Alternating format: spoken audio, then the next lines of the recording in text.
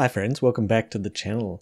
A couple of weeks ago I shared a really great tool which was the Python Color Palette Finder, and today I wanted to share this same tool but for R. So this Color Palette Finder lets you search through and find the ideal colors for your graphs and data visualizations. I'll put the URL in the video description. Let's have a look at how this tool works. So scrolling down we can see a number of different graphs here. And along the top, we've got some different tools. The first one here is the filter. And when we click on the filter, we have some different options. So we can filter by the type of graph we're doing, qualitative, sequential, or diverging. If we think about, say, qualitative being something like a pie graph or a bar graph, so just some separate ordinal categories. Sequential being something where we're kind of counting upwards or building. Diverging being where we might have kind of hot or cold, so like a blue to red or something like that. Palette length is number of colors, and we can also pick a color target, so ones where the palette will be built around that color. That can be really useful if you're trying to match a particular color scheme or maybe corporate colors or something like that. If you start with the target color and then you can build out from there.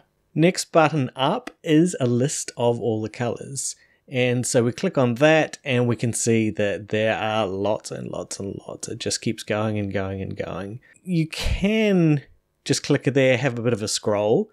Sometimes that is actually enough. You might just pick out something that you like the look of. I would normally work with the filters, or we'll have a look in a second. There's a randomizer which can be kind of handy as well. We've got arrows that will just cycle through the different color palettes. One other thing to note here is below it does give the source.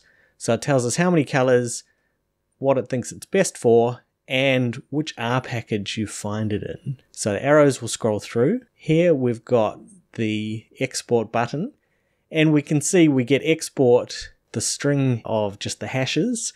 So these are the different colors just as hash codes, which if you want to match into something like an HTML is pretty handy.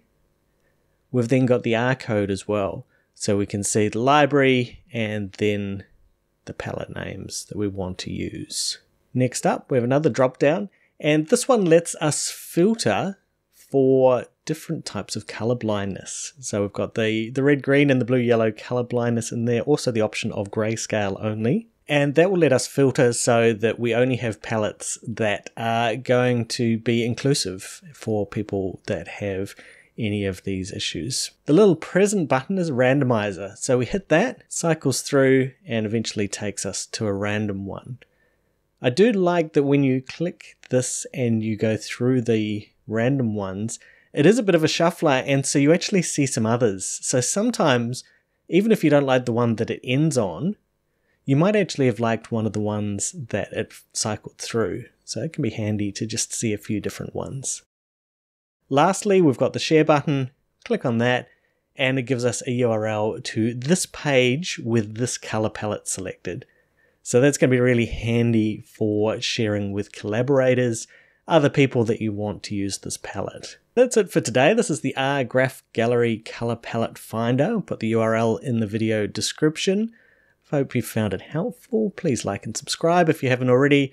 And I'll be back really soon with more videos on R, stats, AI, and random stuff.